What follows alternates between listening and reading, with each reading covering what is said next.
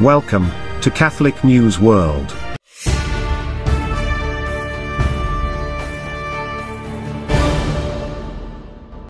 Welcome to Catholic News World. Please subscribe to our channel. My name is Steph. Here are this week's breaking news headlines. A miracle escape of 146 young minor seminarians saved them from attack which left 2 dormitories burnt down. St. Kizito Minor Seminary in Bougie, Burkina Faso, Africa was attacked by armed men. On the night of Thursday, February 10 to February 11, 2022, attackers targeted the training center for future priests of the Diocese of Fouta Gourma. The residents of this seminary had previously received rescue training in the event of an attack. Therefore, they were dispersed in the outdoors all night before returning all in the morning safe and sound. 2 dormitories and a classroom were burned down and the vehicle of a priest trainer was stolen. A Catholic priest apologizes and resigns after discovery of thousands of presumed invalid baptisms. Father Arango used the word "we baptize" instead of "I baptize," according to the proper formula. Father Arango has been a priest for 27 years in Brazil and the USA.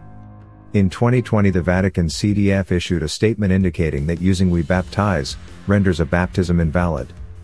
Father Arango apologized, saying, "I deeply regret my error and how this has affected numerous people in your parish and elsewhere."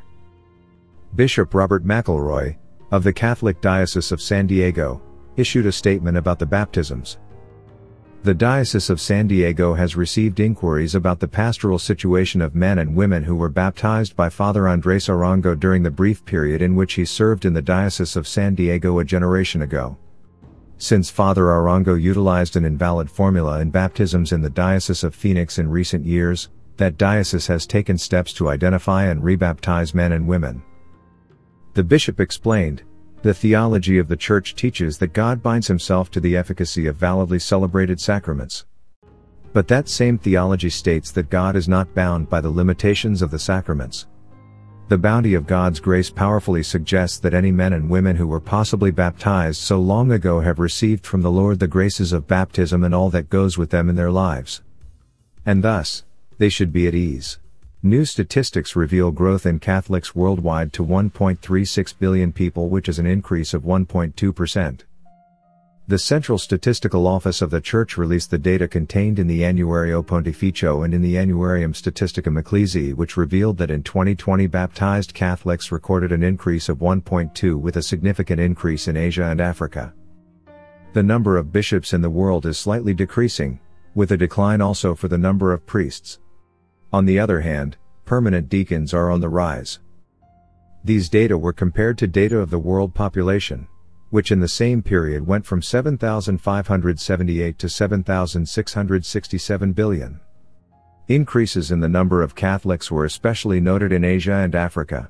The Eucharist was stolen and desecrated from the tabernacle of the historic Fulda Cathedral in Germany. On a high feast day for the diocese, a young man stole a bowl of consecrated hosts from the tabernacle and scattered the Eucharist in front of the cathedral.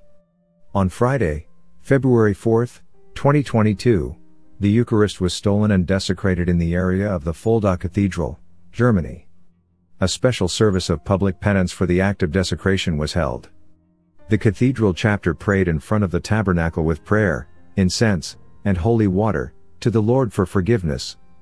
The auxiliary bishop Karl-Heinz Day said, "To our horror, he scattered the communion wafers downtown. They could be picked up and taken back to the cathedral. The police caught the man and are investigating." Watch our programme every Friday at 7:30 p.m. Thanks for watching. Please subscribe to Catholic News World channel. God bless.